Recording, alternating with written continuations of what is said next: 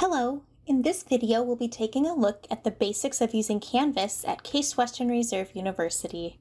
To get started, open your favorite modern web browser and navigate to canvas.case.edu. If you're not already logged in, you will need to enter your CWRU network ID and password to single sign-on. The first time you log into Canvas, you may see an authorization page asking you to confirm your account. Otherwise, you'll be brought to the dashboard, which is the main landing page in Canvas. At the top of the dashboard, you might see important announcements posted by the Canvas administrators.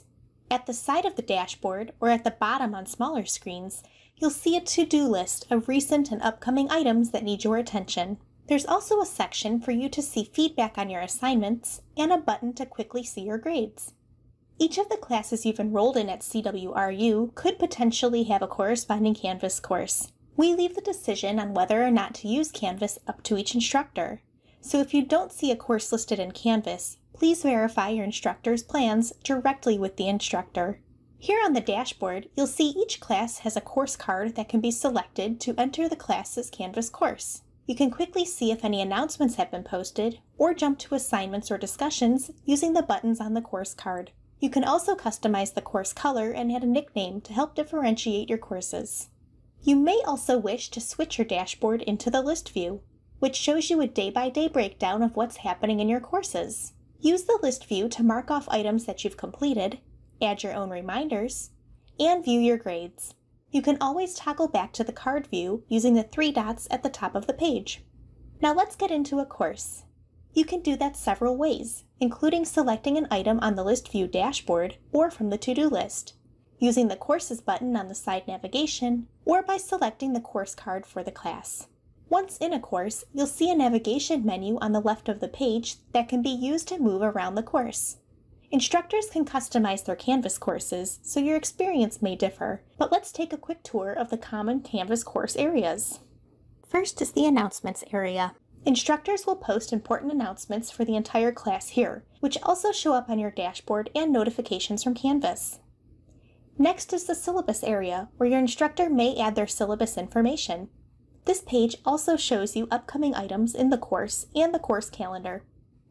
Next up is the Modules area, which is typically where instructors place their course materials.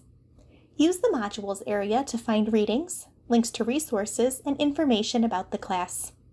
You may also use the Assignments, Quizzes, and Discussions areas to submit your work and interact with other students in the course. Selecting these menu areas will allow you to locate an assignment or discussion and view them for more information. These items can also be graded by your instructor, and any grades or feedback will be available on the Grades page of the course. Now that we've looked at a class, let's take a quick peek at the global navigation in Canvas. This navigation is always available from any page in Canvas and gives you quick access to jump between courses using the Courses button, or view your calendar events using the Calendar button. You can also use the History button to quickly get back to where you left off the last time you were in Canvas. The Inbox can be used to send messages to your instructor or classmates within Canvas. There's also an Account button at the top, which lets you customize your profile picture, settings, and change your notification preferences. Finally, there's a Help button, which provides information for getting help with Canvas. Use this to call, email, or chat with Canvas support 24 hours a day, 7 days a week. One final note. We've looked at accessing Canvas with a computer or mobile browser, but you can also check out the Canvas student apps for both Android and iOS for a more mobile-friendly experience with Canvas. And that wraps up this video about getting started with Canvas. If you have any questions or concerns, please contact the UTech Service Desk at 216-368-HELP, help.case.edu, or help@case.edu. Thanks for watching!